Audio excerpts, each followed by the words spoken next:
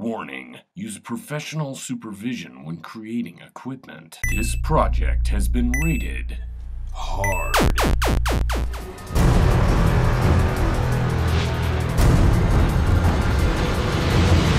Do-it-yourself Duke here, Buff Dudes, Buff Girls. What we got going on is what we need for the home gym, Buff Dudes home gym.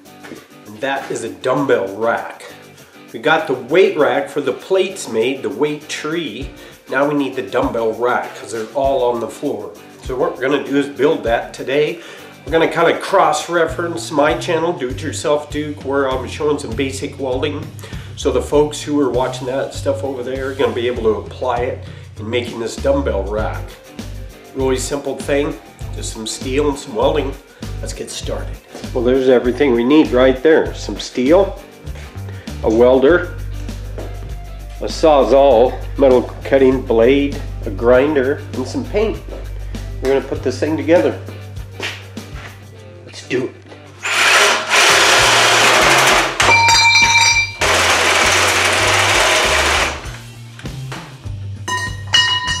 Okay, there we go. All the parts that we need to build our dumbbell rack.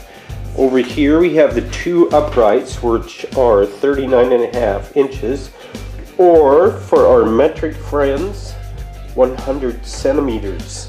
Okay, this square tubing is 1.5 inches by 1.5 inches and 1/8 of an inch thick.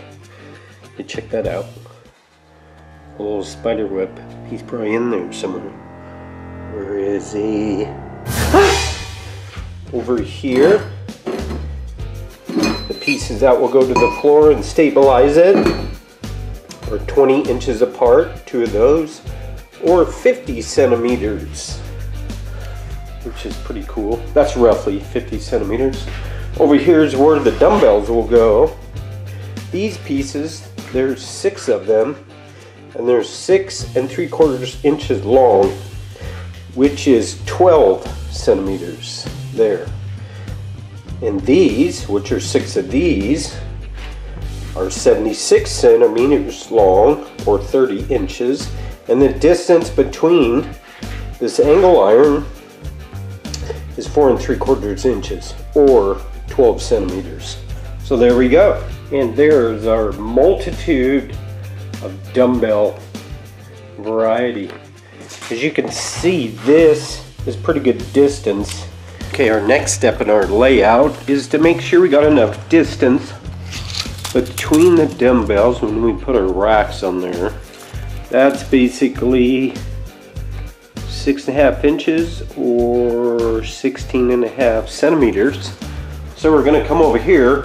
I'm gonna go ahead and weld these pieces on first, but we want the right distance in between those. And also the angle. It doesn't have to be much of an angle, just enough so they're easy to grab. They could actually be flat. Most of them I've seen are kind of slightly angled, so they're easier to pull off of. So we'll get the right. That I think will weld about, according to the square here, it's about at 65 degrees this way. So we'll keep it at that, about 10 inches apart. Just want room to get in there and grab those dumbbells, and also not too close to the floor, so you gotta bend way over to get one, especially the heavier stuff. Put the heavier ones on top anyway, and then it's always easier. Okay, let's do some welding. Okay, first one tacked on. In the center, I put it about 2.5 inches from there to there on each side. That averages out. Okay, here's a little tip that will help you lining up the other side. Is just take the one you've tacked, you've welded, and lay it on top of the other one. Then you can just make a mark on each one, and then you won't have to measure and all that other junk. You'll just be able to lay that on top. Boom, boom, boom. Weld that right on there. Save you some time that way. Okay, now we'll weld our little tree there to the base, and that'll be 9 1/4 inches. Okay, now it's starting to take shape. Check this out. Yep, that's the first row. Now it's kind of cool. Sometimes people will use like bed rails because that's a nice angle for that, but they're taller. And yeah, you can use taller angle too, but remember, I just got this out of the scrap pile, so it was something that was laying out there anyway, so I'm going to use it. It'll be enough to hold it. You probably wouldn't want to go any smaller in an angle because it might not catch that dumbbell. This will work good for this. Okay, there it is. And it turned out good. I went ahead and welded all these places.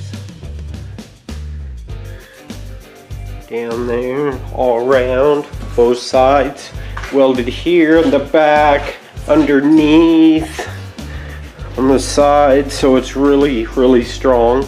And there we go. So, the next time you see it, it'll be in the Buff Dude gym, all painted black, because that's all we got to do. What I did also want to mention that I went ahead and ground all these corners, so there's no sharp corners here, down there. You don't want to stub your toe on, because when you cut that stuff, it's like a razor sharp edge. So ground all that stuff so it looks good. So I'm just going to kind of clean it up, wash it up with some lacquer thinner, wax and grease remover, whatever I have, and then just paint it flat black. So check it out. And there it is, the dumbbell rack complete. Looks like we need to get some more dumbbells here. Yeah. So that was the easy one. Actually too, I want to mention that you wouldn't have to weld these joints. You could bolt them together. Of course, you'd have to drill holes, bolt this stuff. I've seen some like that. I've seen some made out of wood too, but this one's made out of steel and welded just because we had the welder.